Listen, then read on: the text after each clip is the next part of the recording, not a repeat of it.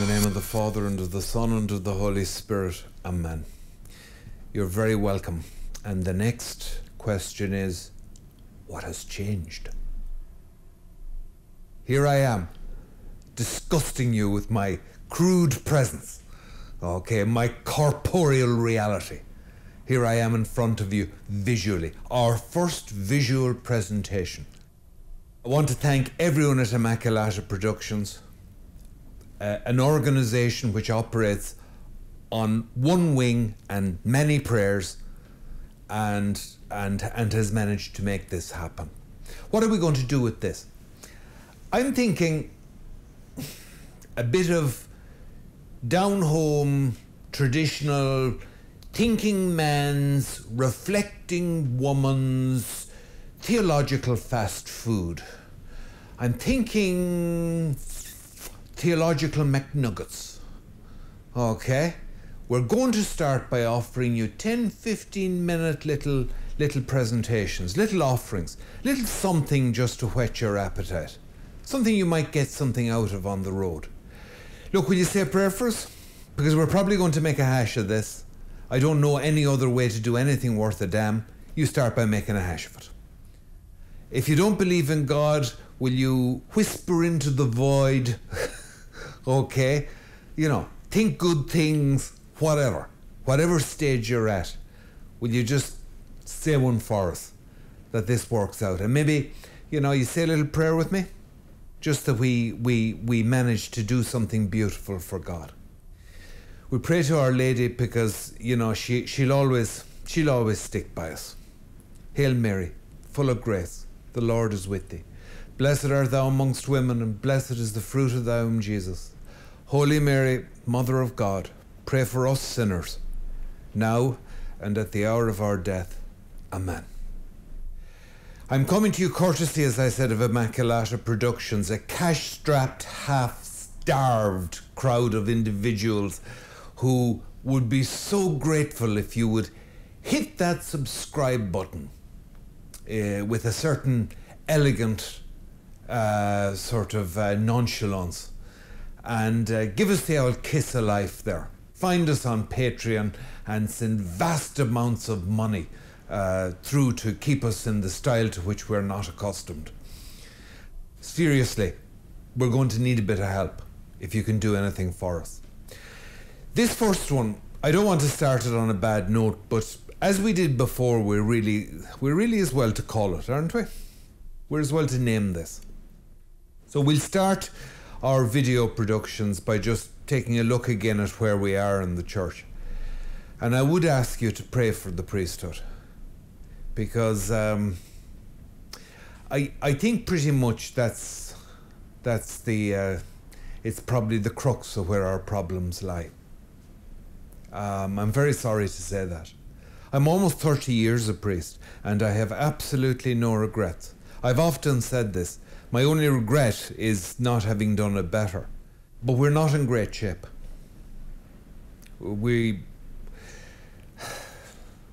I think if the priesthood could get its act together, I'm not saying the big crowds would come back. I'm not even saying I want the big crowds to come back. I don't want people to come back if they don't believe or want to be there. I'm saying that the church could get itself ready for functioning, for announcing the kingdom in this very new world, this new civilization that technology has created. And it is without precedent in history. And I think we're floundering. And I think the core of the floundering is in the priesthood.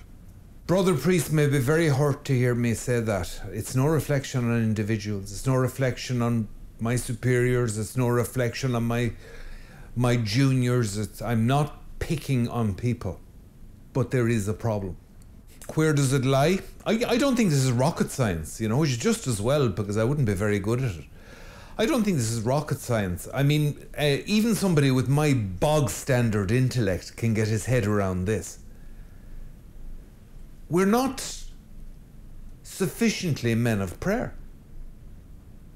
We're not holy enough. I've tried a number of apostolates and I've really put work into them, and I've watched them one by one, I wouldn't say fail, but just not succeed, which is worse. I mean, failure is decent. You fail, you fail. You fail, you know where you are. And you can start planning to get back. But where you just sort of, I don't know, lie croaking in the ditch, it's not so good. Why? I came to the conclusion that I just wasn't a good enough priest. That I wasn't holy enough.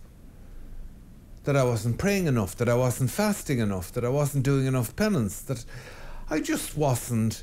I wasn't the kind of material that God can work with. Now, you could say back to me, that's practically blasphemy. God is omnipotent. He's omniscient. He can do everything. God chooses freely to work with human material. And human material is not easy material to work. It's deeply flawed. I suppose, look, this is so abstract that it's going to... You may well say back to me, you're saying nothing really. We need a new reformation.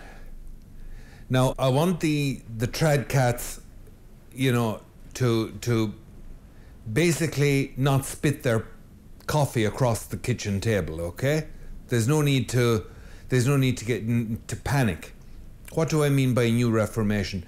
Because I don't count what's called the Counter-Reformation as a Counter-Reformation. I call it the Catholic Reformation, the Great Catholic Renewal. To our great shame, it took the disaster that I believe, the disaster of the Reformation, to cause the Catholic Reformation. But it came, and it produced some of the greatest saints and the greatest religious orders we have ever seen. It was a glorious period in the history of the Church. The work of the Spirit ran on a rampage through the Church. Now we need that again. We need another Catholic Reformation. And that Reformation has to come first and foremost in the priesthood. I've heard priests worry about, you know, we can't seem to stimulate leadership among the laity. You're the leader. A priest is ordained to lead the church in a given area. That's what the bishop has deputed you to do. That's what you're there for. That's what he's counting on you to do. Lay people run the world, which is quite enough for them to be worried about. We're supposed to lead the church. We have to stop dodging the knife.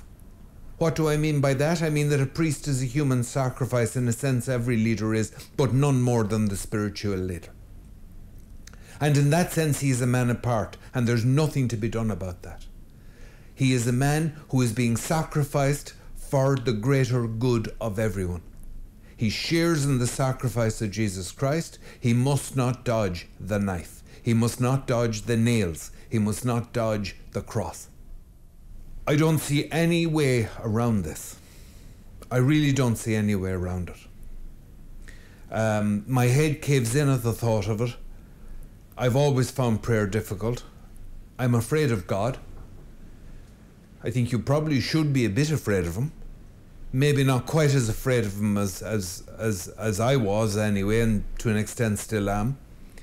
I have a whole load of demons I'm still dealing with. Human baggage I have to carry. It's much easier to just shut the door on that and just keep going. Just run on it. You know the way you run on not even a half tank. You're running on the red. You're just running on the red. And some people say they feel sometimes as if they're running on empty. I really could do without this. You know? As I heard one devout Catholic say resignedly at the latest call, I think it was by Pope Benedict several years ago, but where he was calling for a renewal of penance or something like that. She went, "Oh God, do I really need this in my life?" And while on the one hand that sounds outrageous, on the other hand I knew where she was coming from. Sometimes you can't handle it.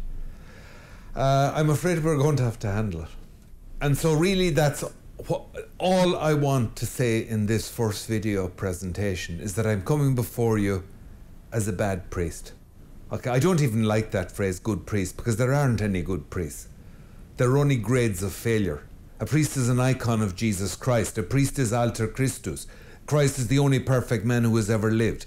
How do you do that without making a pig's breakfast of it? You don't. Grace builds on nature. You depend on grace to finish it. It will be a pig's breakfast. But a pig's breakfast is something. It's something. And so I'm coming before you in that sense. I'm coming before you defeated. I'm coming before you a failure. I'm coming before you a broken. But I am coming before you still a priest. Still a priest. And I'm calling on all priests in this first episode. Haul yourself out of the ditch. Give a last cackle, a last cracked croak of triumph. Get yourself ready for the last battle. Okay? We'll meet this on our feet. Get the rusty armour on. Get on the nag. Okay? And head down the road for the fight. We're going to make a fight of it. This is everything. This civilization cannot be written off. The gospel must be preached to it. You hear me? It must be done. It doesn't have to be pretty. Let's just get on with it. God bless you. God keep you. In the name of the Father, and the Son, and the Holy Spirit. Amen.